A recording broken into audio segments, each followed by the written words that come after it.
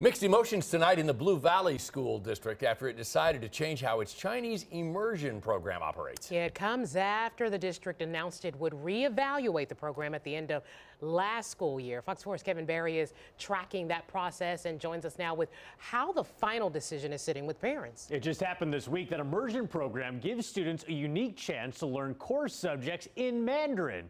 Students would have to start in kindergarten at one of two elementary schools now, at different sides of the district until now.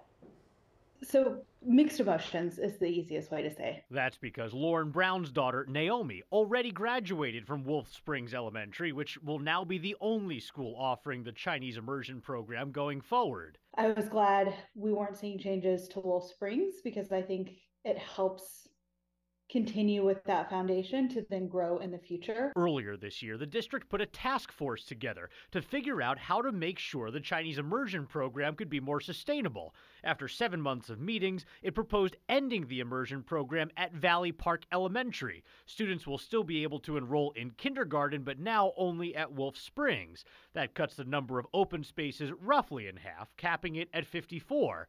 And one day, the program might expand again.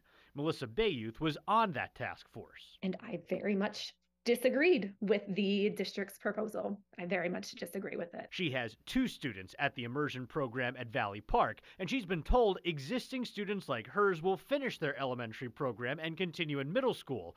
But she feels like the district made a one elementary school option the only choice. When we got to the October meeting, we were basically told that a 2-site option is not viable. The district couldn't do an interview with us since the board approved that plan Monday evening, but it sent us a statement on Wednesday saying this option ensures the program's sustainability, and while acknowledging the difficulty of this change, we remain committed to securing the best educational experience for Blue Valley students.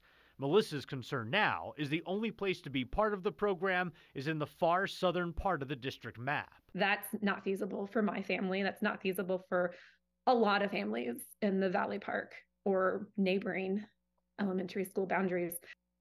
A Chinese immersion program is slated to get students prepared for the AP Chinese test in high school.